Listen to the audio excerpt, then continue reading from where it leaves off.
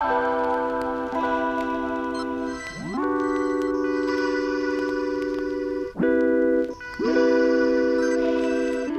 here at Gabriella Plants Shop, where we've started selling praying mantis that you can use as a biological control to protect your garden against pests. So they come in this container here, and so they're not hatched yet. So what is actually in here that I'm going to pull out is an ootheca that basically is an egg case. This is a Carolina mantis ootheca. Carolina mantis are the big green praying mantis that you are familiar with and usually think of when someone says praying mantis. So the ootheca is an egg case where there are a bunch of babies developing inside that the mom laid, and when she laid it, she stuck it to a branch or twig. These have been, ethically produced and farmed from a source, not taken from the wild or anything like that. And they are produced by this company to be distributed to guys like you that come into shops so that you can use them to protect your garden against pests. It's pretty cool because praying mantis naturally in the wild eat anything, any insect, any mite, anything that's moving that they can get in their mouths basically. They need to eat a lot so that they can continue to grow until they would mature and then have to, mate and go through that life cycle. So what we're going to do is, we have a lot of praying mantis here at Shop to sell. In case some hatch, I want to put together some terrariums for them to live in so that we can have a demonstration and you get to see up close in personal what these tiny, really cute baby praying mantis look like. They're adorable. So as soon as we get some to hatch, once these are set up, we'll come back and do another video and release them and put them in their new homes. So what we're going to do today in preparation for an ootheca hatching here in shop is we're going to set up these terrariums. I got a couple different terrariums, one just to show, the different varying sizes that you could keep them, and they're all cute in their own way. But as well, one ootheca is going to have a lot of babies, and so you don't want to have too many in the same space.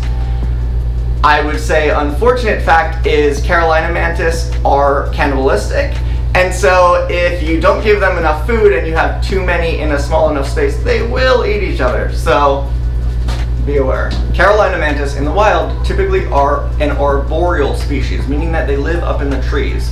So the ground cover that I'm going to put in the terrariums doesn't have to be really intricate. It doesn't need any foliage or covering or anything like that. Really what they want is a lot of sticks and a lot of places to walk and climb and explore up above. So I just have here creature soil. It looks to just be some cocoa core and maybe some sand. There's no perlite in it. Generally the rule is if you're making a habitat that a creature is going to live in, you don't want to use a substrate that has perlite in it, because if they are able or accidentally ingest perlite, usually it can block their digestive tract. And so that's why most soils should not have perlite if you're going to keep a creature in it. So I'm going to put just a thin layer on some of these. So as you can see, I only have one plant here. So if you know me, usually if I see an empty space, I'm going to put a plant in it. But because these guys are young and growing and really care more about the branches and all of the intricate spaces that they need to walk and climb and explore, like I mentioned, because these enclosures are so small, it can be difficult to get an arboreal tree plant that also fits in something this size. And so realistically, most praying mantis habitats usually are just sticks. So that's what we're going to do with the two smaller ones, is they are going to be solely stick habitats, which they are totally cool with.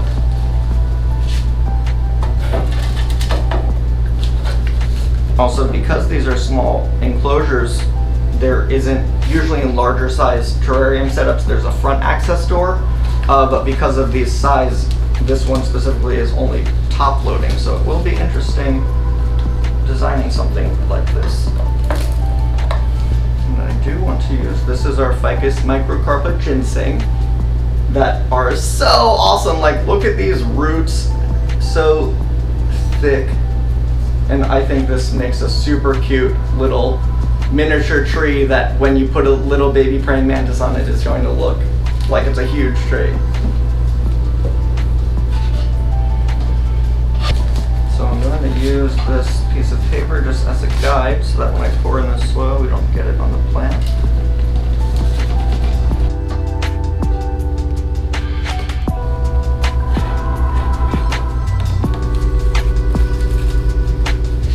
Alright, so yay, I am content with all of that soil. So now we are going to do stick work. So really I'm just going to try to make this look as aesthetically pleasing and giving the baby praying mantids as much area to climb around and explore as they can. So there are a few species of praying mantis that are able to walk on smooth surfaces, but I do not believe that Carolina mantids can cling to a smooth surface. So I am concerned that if they were on the ground, they wouldn't be able to get up here because of the pot. So I do want to make sure that there are definitely enough connecting areas with the twigs that they can get up here if they need to.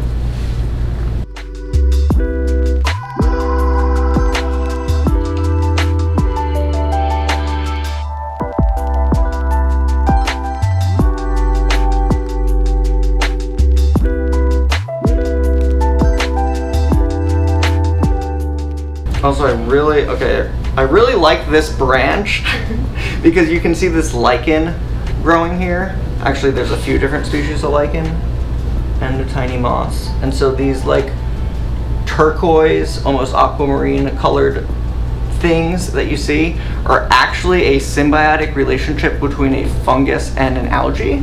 And so they live together actually within each other's tissues, interconnected, and they are some of the coolest things on the planet. I'm sorry, plants, but lichen are pretty cool. And so yeah, you can see the little one here, and then a moss, and then look at this guy, like what? So I definitely want to display this one, you know, up front somewhere. Super pretty.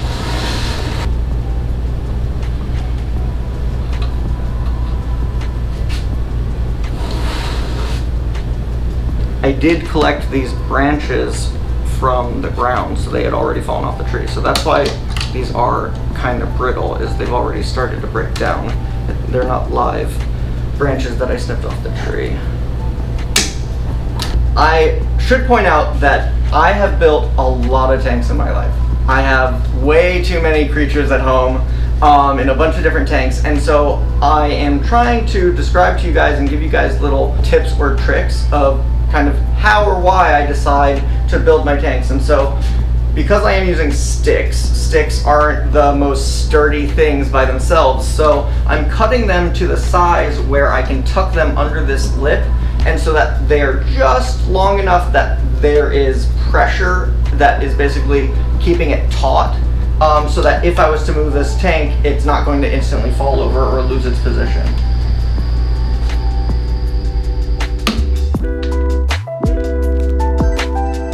So I'm like the second little pig. I'm like literally building a house out of sticks.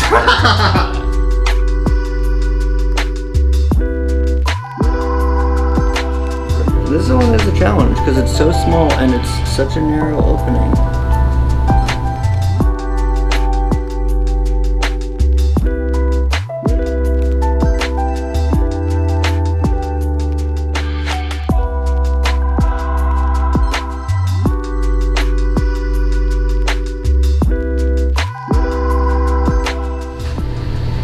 Very cute. I mean, look at all that space. All that room for activities. So good. And I mean, if you're only like 1 centimeter. Okay, 1 centimeter. This is 1 centimeter. If you're born that size, this is a huge freaking place to live. So yeah, I'm happy. All right, this was the small tank. Ready for the medium tank reveal? I mean, it's cool, but it's like... I hope you're sitting down! Boom. Because they are an arboreal species, usually they like more tall containers, but because they're young, this one's going to be fine, even though it's not taller than it is wider. Just like this will be fine. It should go without saying, but these are not their forever homes. Full-grown female Carolina mantids can get anywhere from 6 to 8 inches long. So By the time it even tried to reach adulthood, it would basically be the size of this container. So, you know, these are just for display and growth of the babies and for education purposes here in shop, but we will then find other homes for them as they grow. It is viewable from all sides, but I would say this is the front because look at the lovely tag that you can still see through all of the sticks. And the little lichen in there. Ah, it's so good. I'm very happy with this. Last step is I'm going to spray the tanks in. They don't need a really high humidity, but they still would appreciate moisture in the air. And the soil was really, really dry. So I'm going to spray them in, get them good and saturated, but not soaking. Also, there's no drainage in these types of tanks. So if you overwater, you're in trouble and you basically have to either wait for it to dry, which can take a really long time, or take it all out and start all over again. So you definitely want to be careful when it comes to watering in a closed environment.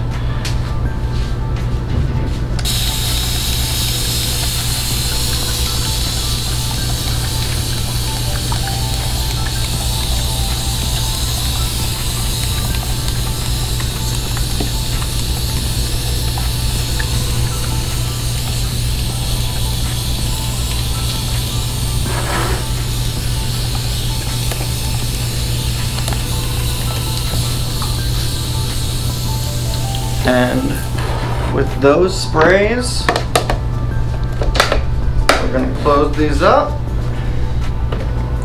tuck them away, and as soon as our babies hatch, you guys will be the first to know. If you're local and you want to come see praying mantis in person, or maybe bring some home, come check us out at shop. We also have ladybugs that you can bring home as another biological control for pests you may have in your garden. So really excited, stay tuned. Praying mantis.